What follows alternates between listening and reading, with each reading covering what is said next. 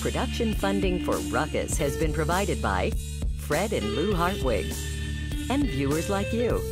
Thank you.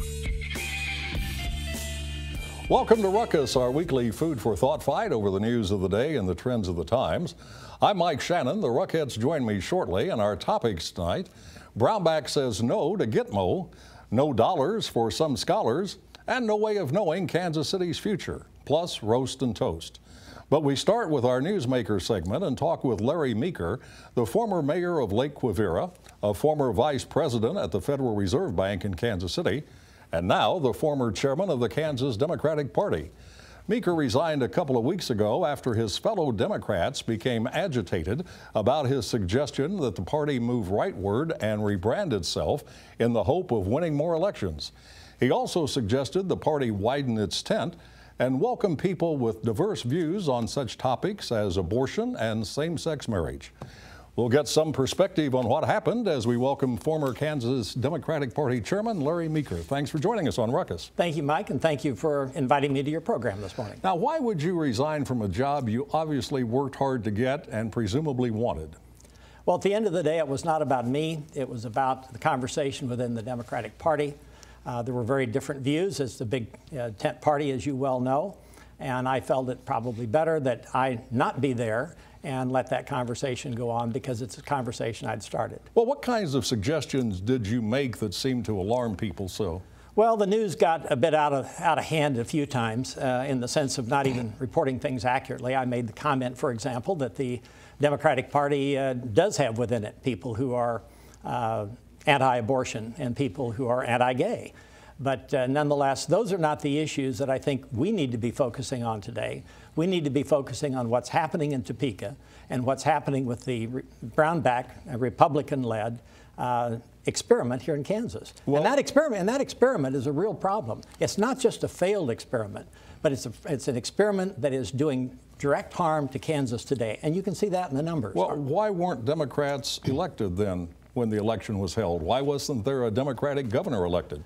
Well, I felt at the time the party needs to have a name and something behind it. You need to know what you get when you vote for a Democrat. It's not enough to simply be against what's there, but you have to understand what you're for. The Republicans have had, I think, a good pickup line for many years: smaller government, lower taxes.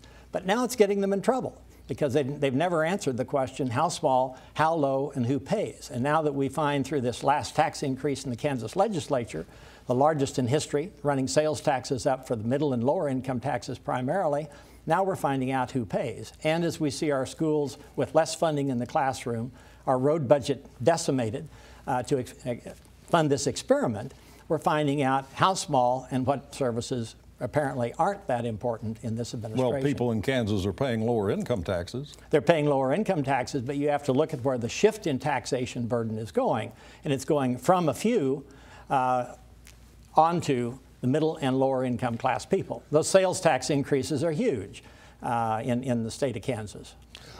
You are quoted as saying you wanted to rebrand the party.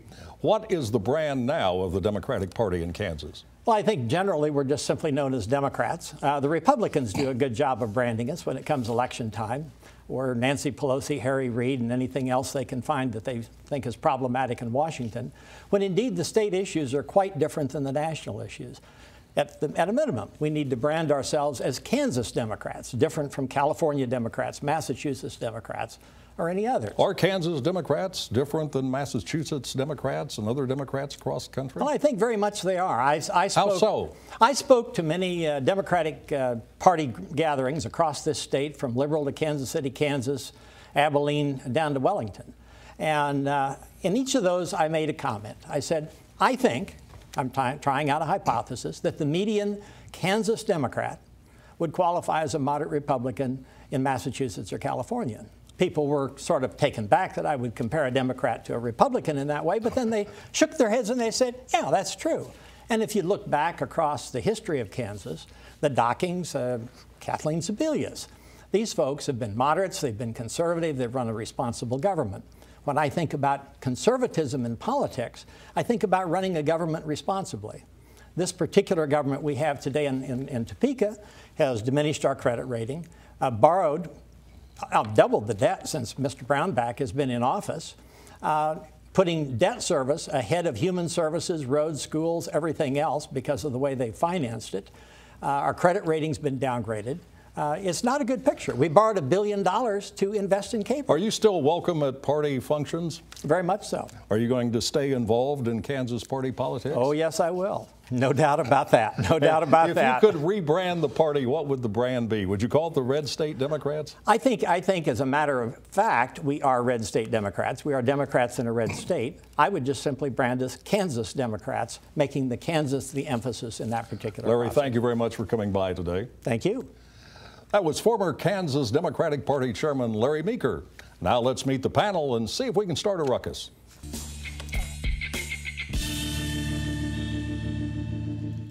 Jason Grill is a former Missouri State Representative and now runs J. Grill Media.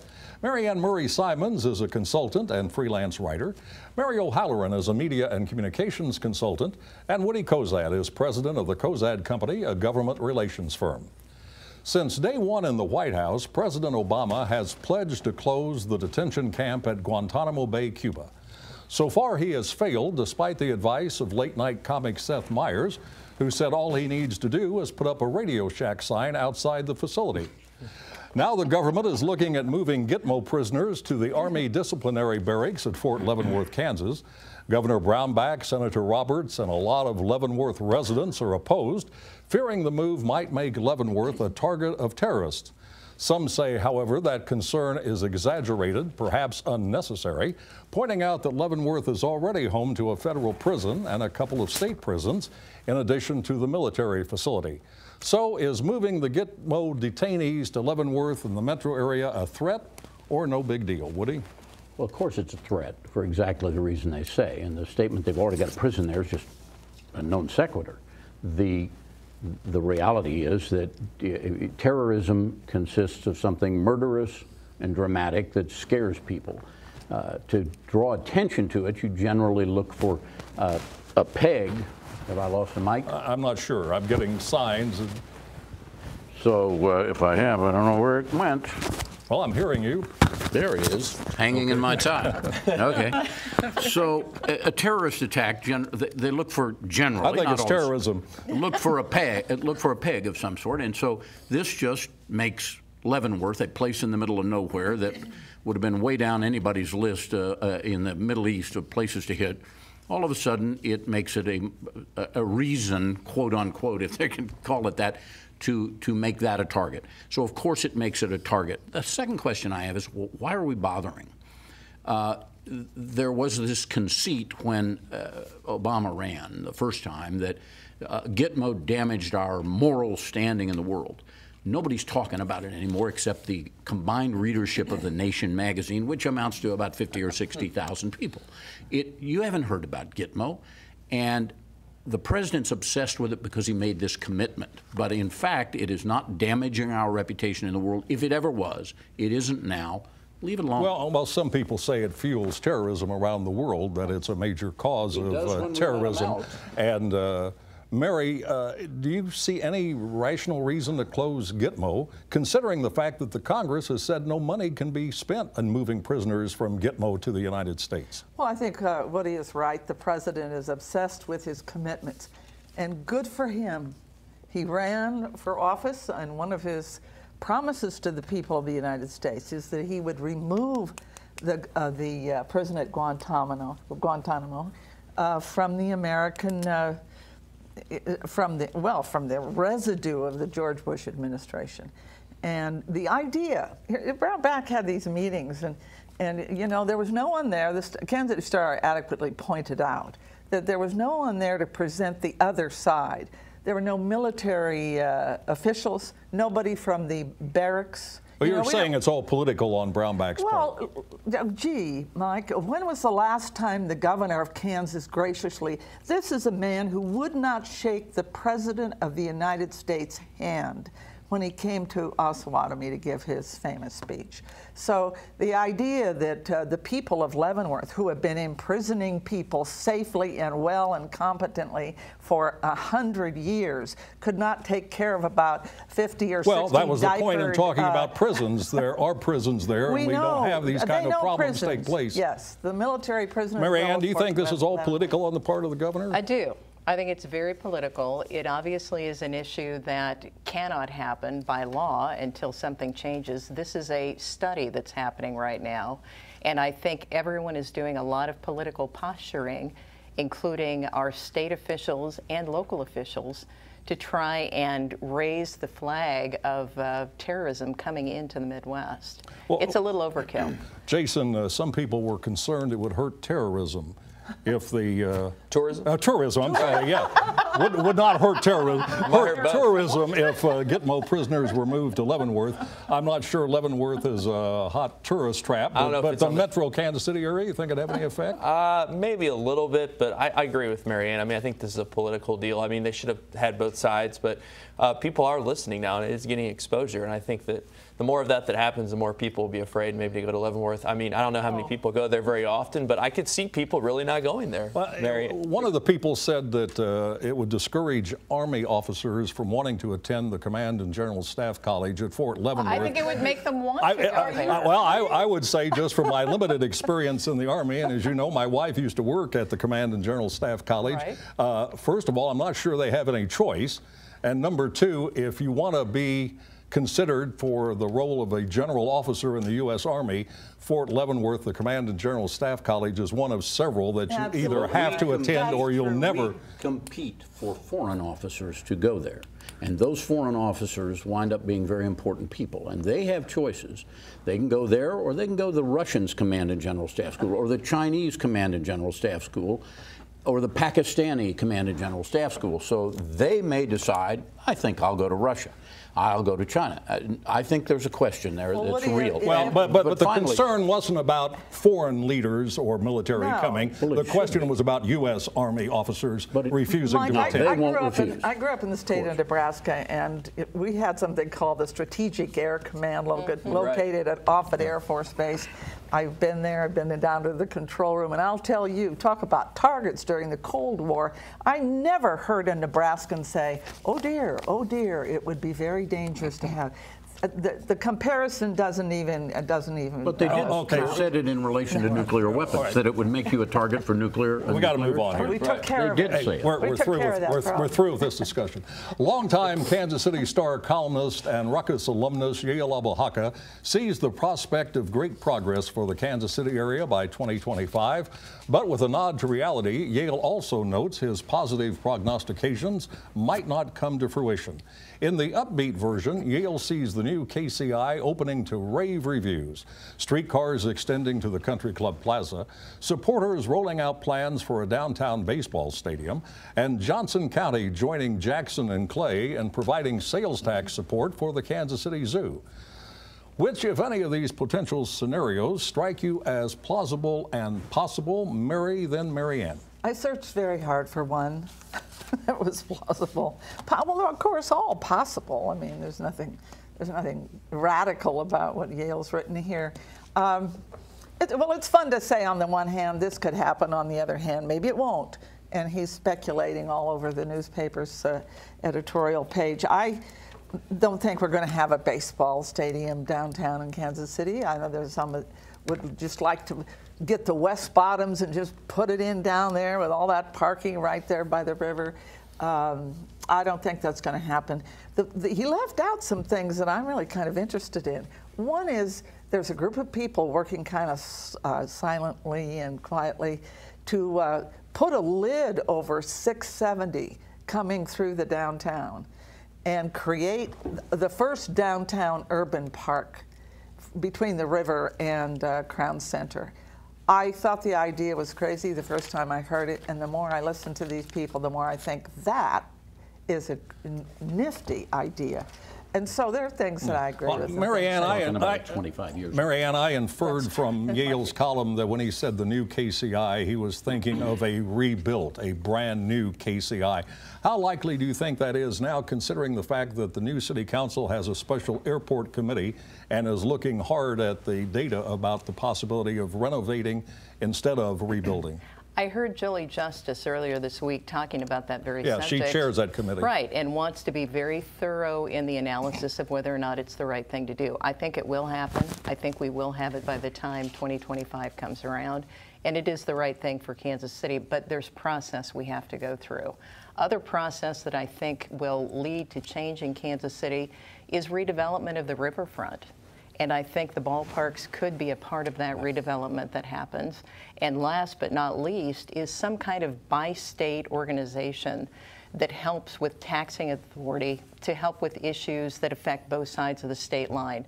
It's very contentious, but it's being talked about in both Kansas and Missouri, and I think in 10 years it is possible that could happen. Mary's favorite former mayor, Mark Funkhauser, talked about the idea of a bi-state amenities tax. Do you remember that? A little bit, Mike. I think that is probably the least thing that's going to happen. I really think that the airport's going to happen. I think that we are going to have a downtown baseball stadium. I know people are already talking about that now to plan that because of the Royals' success. We've got more money coming in. I think that we're going to have obviously more people living downtown. I think we're going to have what other things do we talk about? The streetcar. Heck, we might have driverless cars and automated cars if our tech community keeps growing. So there's a lot of positives. I think the least of those was probably the zoo thing. I don't think that'll probably be on top of it. And I don't think it's a zoo thing that I'm talking about. I'm talking about taxing authority for issues that affects the entire metro area way beyond the arts. Well, I agree with you, Marianne. If we did one thing in a bi-state way, it should be the commuter rail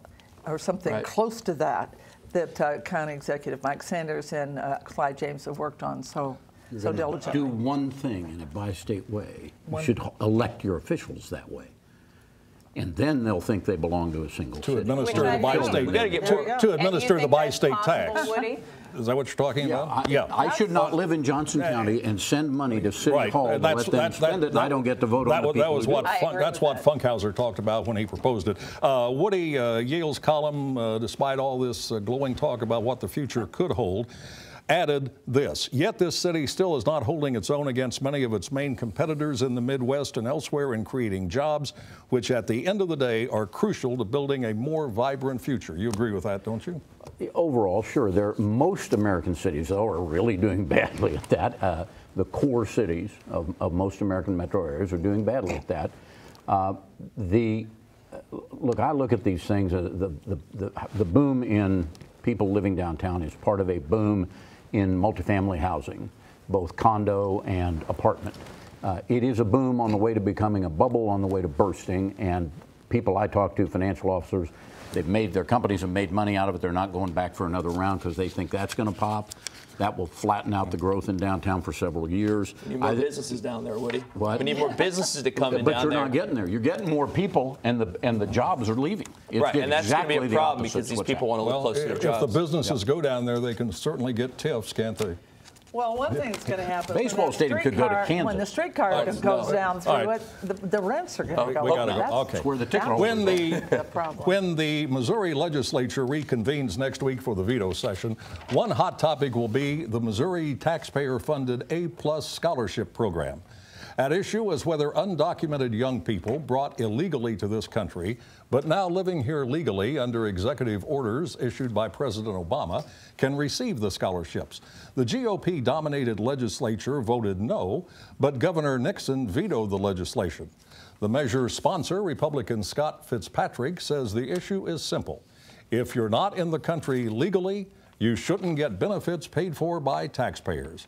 Do you agree with that position, Jason? I can't tell you how many times when I was in Jeff City I heard, this is a simple bill, Mike. And that's what the representative said. Everything's so simple in Jeff City, but it never gets done.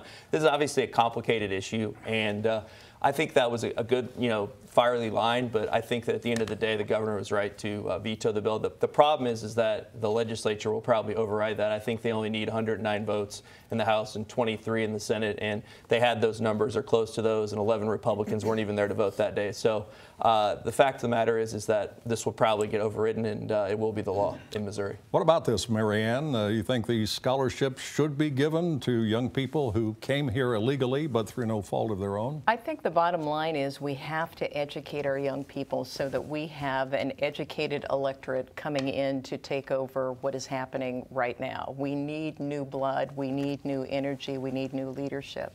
And the only way you get that is through education. So to turn your back on kids who have worked really hard to position themselves to be successful, I think is a slap in the face. Woody, you're our expert about what's going on in Jeff City and what's likely to happen.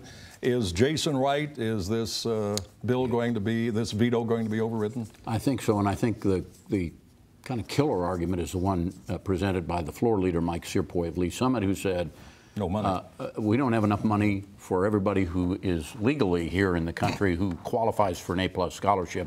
Why are we going to give money to these folks? And that's a tough argument to answer. So I think this one's liable to be overridden. And these are not just given out to anybody. There are some rather stringent requirements. They have to attend a Missouri high school for 3 years and graduated with a 2.5 GPA. 95% attendance record and 50 hours of tutoring or mentoring, then they qualify presumably for the scholarship. And that's a lot. High school kids have a high grade point average, very, isn't it? very upper rank kids receiving the scholarships. You know, when I look at an issue like this that you suggest we're going to talk about, I always try to find out, well, what's wrong with the thing and where's the argument? There isn't a single thing that I could find wrong with this program other than this mad Republican obsession with immigration. And one of these guys, I can't remember which one it was, calling these kids, almost calling them criminals. They're not here legally, and so why should we ever invest a dime in them? These are children that did not come to Missouri of their own accord. They were brought here, and they're going to probably be here. And if we're smart, we will invest in these kids that are able to meet all these standards, invest a few dollars to see that they can go to community college or get going on a career. What a smart thing to do. Good for Jay Nixon. Why is the program underfunded, do you suppose? Everyone thinks everything's underfunded in education, Mike. I mean, in Jeff City, I think we do fund education fairly well in Missouri, but I don't know enough about that. I think Woody probably would know why it might be too. Higher education is losing state funding, as far as I know, in every state in the union. Right. If there are a couple of exceptions, I suspect I could name them and they're broke. It's just going on everywhere. When I was on the Board of Curators, about 1/3 of your education was paid for by the taxpayers. That number's down, I think, to below 25% today. Mm-hmm. But when I was on the board in Michigan, the taxpayers were only paying 16% of your education back in the 90s. And Michigan University is a great university. We are privatizing our public universities slowly by inches. And if you don't like it, my advice to you is get used to it. There's a model, though, that the University of Missouri St. Louis is following, knowing that this is probably coming, and they're going to their foundation and saying, we're going to pick up the cost to be able to help fund the education. You have to raise private money in a big way. In just a few seconds, Woody, and I mean a very few, what else is going to be overridden? The big thing's right to work. It won't be overridden. Okay, and how about the minimum wage issue? I'm not sure. I haven't been tracking. I'll be very frank. Right to work's the one I've been following. They got up to about 100. And it's not going to be overridden? They got to 103 votes. Some of those will fall away when they see it isn't going to be overridden. So I think they'll get to the mid-high 90s on it, and that's it. We'll see whether the state takes responsibility for the minimum wage. That's where it belongs, even though I support the people here in town that are working on it so far. Okay, it is time now for Roast and Toast, where the Ruckettes offer cheers or jeers to people and events of the news. And we start this time with Mary. I'm going to toast today the sage of Omaha, Warren Buffett, the billionaire investor that everybody knows. Mr. Buffett came out and said something very significant yesterday. He said that he is prepared to endorse Hillary Clinton for president And when the reporter leaned in and asked him why, he said, "She has a vision of America similar to mine." He said, "Number one, I'll give you an example. Everyone should benefit from the economic recovery that's going on in this country." And by the way, we have an unemployment rate now below the Reagan recovery, so to speak. So the president is doing very well on that. And he talked about carried interest, this hedge fund tax break that Mr. Romney and others that our investors get. So he has a common vision with Hillary. Good for him. Well, he'll send her an email about it. Jason. He'll send her a check is what he'll do. I want to toast the United Way of Greater Kansas City. They had their luncheon yesterday, and in Kansas City and Union Station, there was over 1,000 people there. The Adele Hall Spirit of Caring Award recipient was Burt Berkeley. He gave an amazing speech. I had never heard him speak. He's 92 years old, talking about the value of the United Way and what everyone should consider important in life and giving back to our community in Kansas City. And toast to the United Way and to Burt Berkeley. Woody. I'd like to toast Councilwoman Heather Hall. They had a business session here recently, and they were discussing one of the boondoggles, the airport, the trolley, the hotel, one of them. And she actually asked over 15 questions. And you could see the other members beginning to get restive because getting facts is not something our city council's historically been interested in. But all I can say is her motto is standing up for the Northland. In this case, she's standing up for all the people of Kansas City when she tries to actually ask tough questions. Thank you, Councilwoman Hall. Marianne. A heartfelt toast to the families of Dr. William Corcoran, Reed Underwood, and Terry Lamano, who this week learned that the death penalty was given to Frazier Glenn Cross. Rather than get into the muck and get into all of the issues that led to those killings, they said, kindness wins out. Love overall is what we want to invest in, and they will continue to do that through the years so that their families' lives were not in vain. And finally, a toast to some new words that have made it this year into the Oxford Dictionary. There's awesome sauce, a positive comment about something. Hangry, a mix of hungry and angry, used when someone gets hungry earlier than expected and is angry about it. And my favorite, mic drop, used when someone deliberately drops a microphone at the end of a performance or show he considers to be particularly impressive.